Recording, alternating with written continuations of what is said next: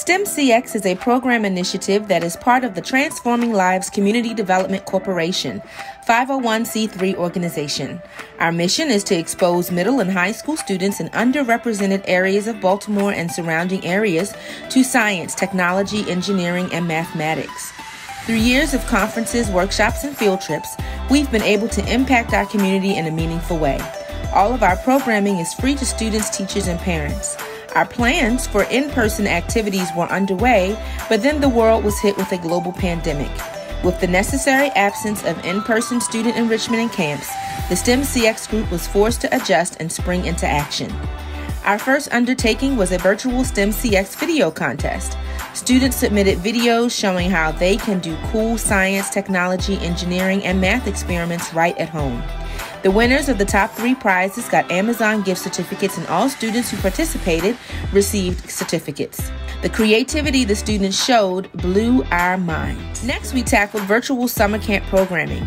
We held 4 camp sessions divided by ages: Coding with Scratch 3.0, one for 7 to 10-year-olds, and one for 11 to 14-year-olds, and Crack the Case, taught by a forensic scientist at the Baltimore Police Department.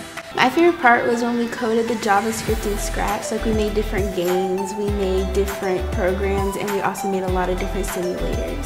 The first activity that we were involved in was the Black Engineer of the Year Awards pre-college experience.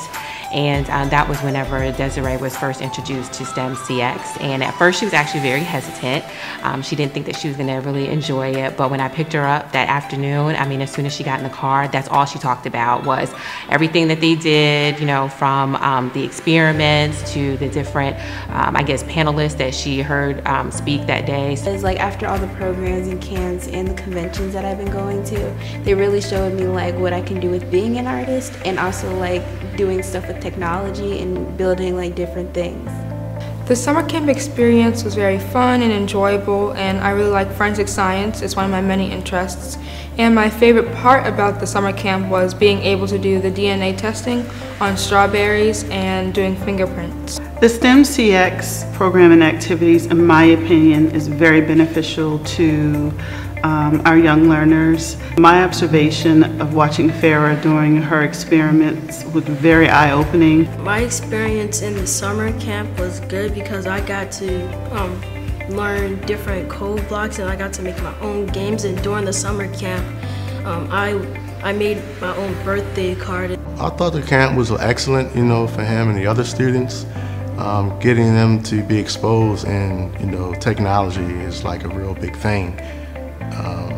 Just seeing Steven start from the ground up doing coding, it kind of opened my eyes up as him learning and expanding, his education. It's just like a really good thing, for the students, being exposed to technology, seeing how it all works. Continuing in the theme of virtual programming, STEMcx started a series of Facebook Live interviews for the summer called STEMcx The Next Generation.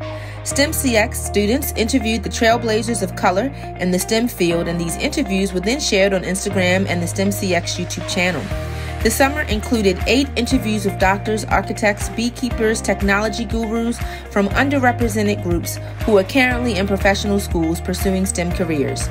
These interviews garnered more than 6,000 viewers on Facebook and Instagram. They continued into the fall with chemists, computer scientists, and even a mathematical biologist and DACA dreamer, exposing students to STEM professionals of color.